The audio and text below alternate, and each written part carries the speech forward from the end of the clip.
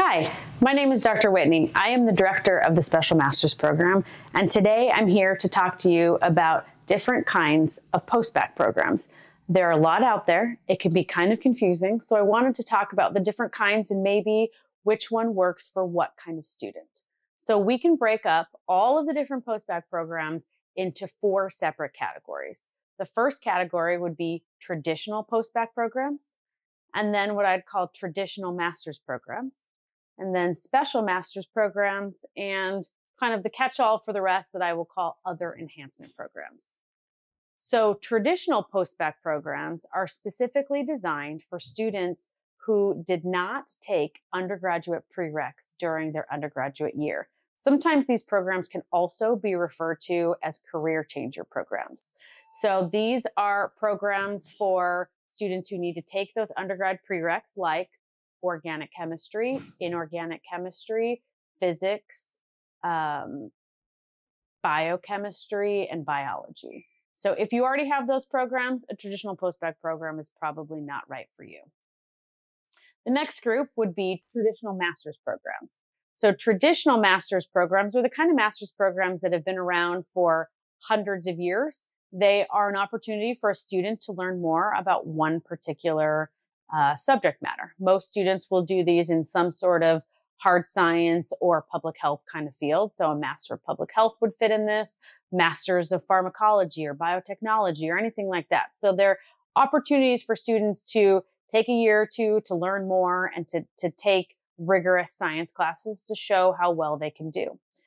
The reason I break these up from the other programs we'll talk about is that these are programs, as I said, that are designed to learn about that one particular subject, but they're not designed for pre-medical students. So that usually means that they don't have as much of the pre-health advising and support that the other programs that we'll talk about do.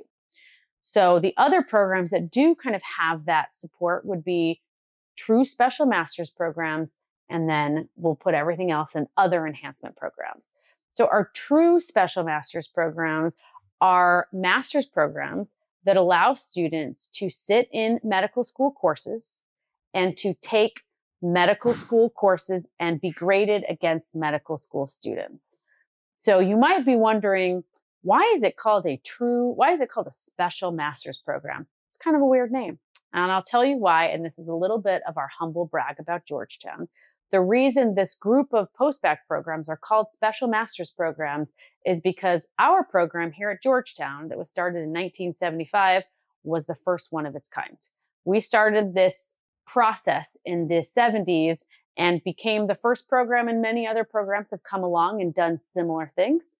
But we were the first, the OG, and so that's why it's generally called true special master's programs.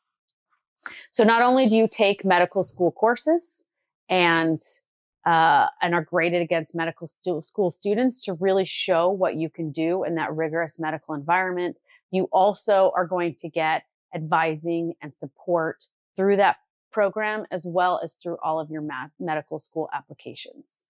The last kind of group of Postbac programs to mention is what I kind of put at the end, which is other enhancement programs. So these are certificate or master's programs that are designed with a pre-medical student in mind. So they usually have advising and support for those students, but they will take graduate school courses in order to show their academic abilities. So there are many questions that you might want to ask yourself as you're thinking about which one of these programs is right for me. You want to think about timing.